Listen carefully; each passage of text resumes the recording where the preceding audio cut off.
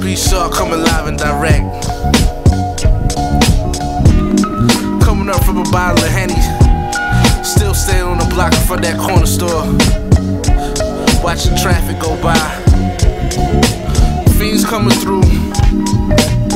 Trying to get it down for 9. You know how that go. all my songs, anything I ever spit, you know what I'm saying, it got a meaning to it, you know what I mean? It says something. It's always about something that I done did, or I might think about doing, or I might see somebody do whatever, you know what I'm saying? It's also real life shit, you know what I'm saying?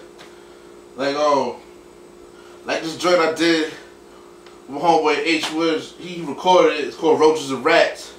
You know what I'm saying? Growing up, you know what I'm saying? I always grew up, you know what I'm saying? Roaches, rats, shit like that should be in the hood, you know what I mean?